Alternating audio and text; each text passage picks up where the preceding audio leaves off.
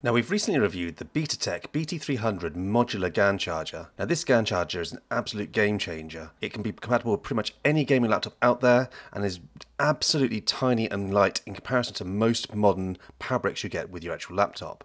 But in this video, what I'm going to be doing is actually power testing this actual GAN charger just to prove to you that it works exactly the same as your original charger. I'm going to be testing it on the Alienware x17R2.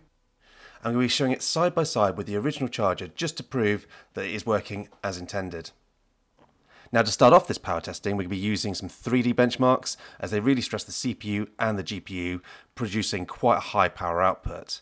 Now, you can see here we have the time spy running initially with the original charger on the left and the BT-300 on the right. Now, I'm not going to show too much of the footage, but you can see by the stats in the top left of the screens that you're getting full power on both of these actual adapters. And as we get to the results, they are pretty much exactly the same. Following on from Time Spy, we're going to be doing some benchmarks on Assassin's Creed Odyssey and Shadow of the Tomb Raider, which again stress the CPU and GPU quite heavily, and we're getting exactly the same scores, give or take a few percent as standard deviation between the original charger and this new Betatek BT-300.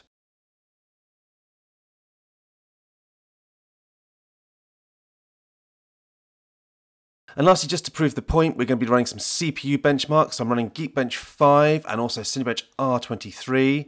Again, these really heavily stress these CPUs and put a lot of ampage through the actual power packs. And no problems at all with this BT-300 performing exactly the same as the previous massive brick supplied with this laptop.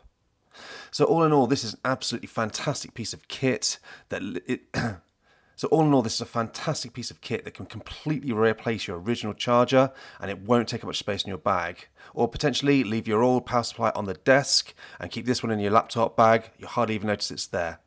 Thanks for watching.